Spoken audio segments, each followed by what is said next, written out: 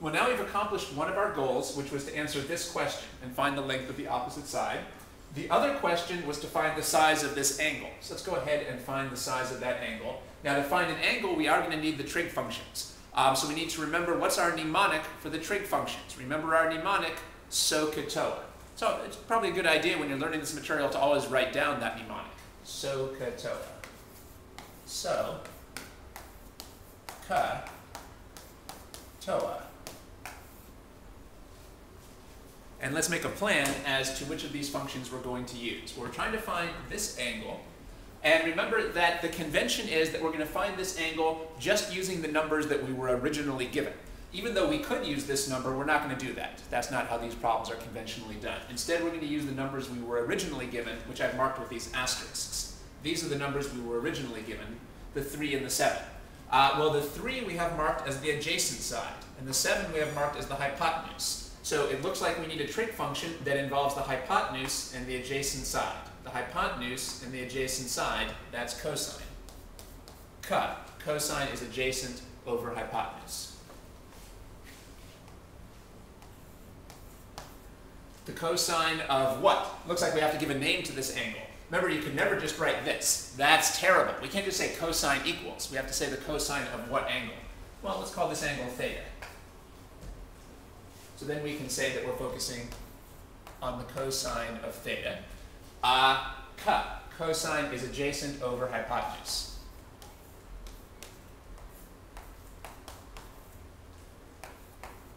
What do I plug in for theta?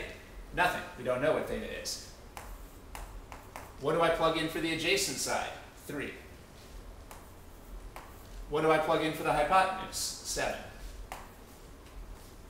Cosine theta equals 3/7. You could do this division right now, but maybe it's a little bit more efficient to postpone that for a second. Let's just get theta by itself.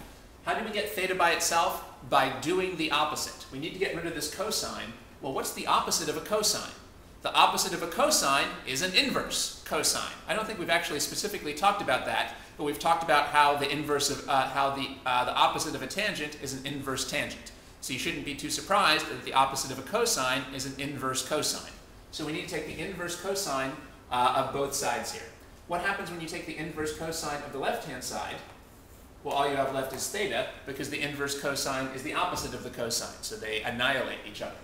But the golden rule of algebra says that if we're going to take the inverse cosine of the left-hand side, we must take the inverse cosine of the right-hand side.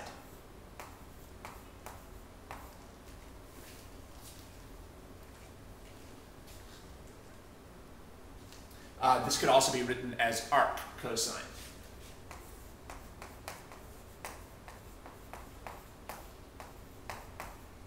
So these two lines mean the same thing. Some people would write this as cosine with a -1 superscript, and some people would write it as arc cosine. Both of those mean the inverse cosine. So these two mean the same thing. I think most of the time in physics, maybe it's more common to use this form. I think. Actually, I'm not really sure. This is just the form I guess I usually use. Remember, the -1 is not an exponent. This is kind of bad notation because the -1 looks like an exponent, but it's not. It's just a symbol that means that we're taking the inverse cosine. On a TI-83 or 84 calculator,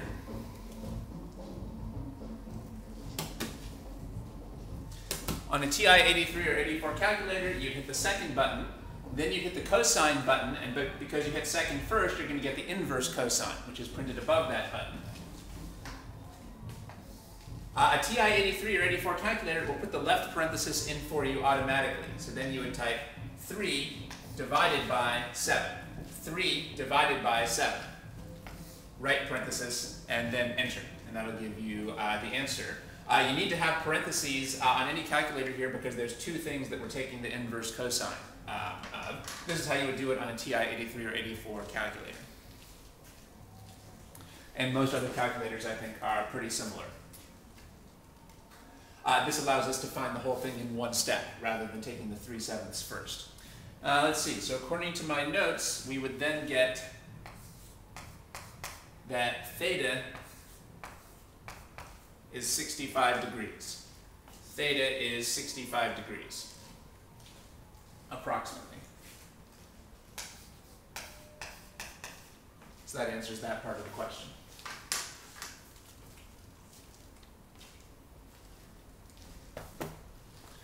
Well, this problem was similar to the previous problems because, again, I gave you two sides. But it was a little bit different because on the previous problems, I gave you two legs, where on this problem, I gave you one leg and the hypotenuse. So this was a little bit different because we were working with one leg and the hypotenuse. But we can still use the same basic approach, but we don't use the inverse tangent here. You can see we used cosine and inverse cosine. That should have been straightforward. On all the previous problems that I gave you, I was giving you the opposite and the adjacent sides. Well, when you're given the opposite and the adjacent sides, it's natural to use tangent and inverse tangent. But on this problem, I gave you the adjacent side and the hypotenuse. In this problem, you were given numbers for the adjacent side and the hypotenuse. Well, if you're given the adjacent and the hypotenuse, it's natural to use cosine and inverse cosine, because cosine refers to the adjacent and the hypotenuse sides.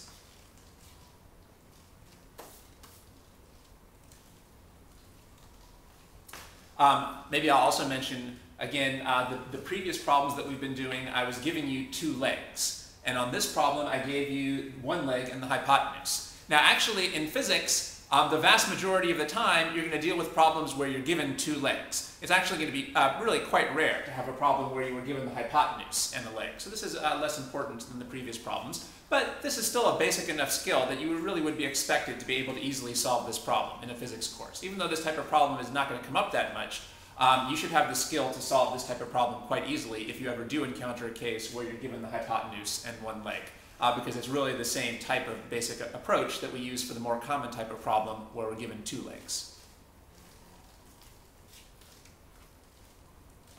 If this problem gave you any difficulty, then before you proceed, I would recommend just redoing this same problem. Keep doing this problem until it's boringly easy, and then you know you're ready to go on to the next problem.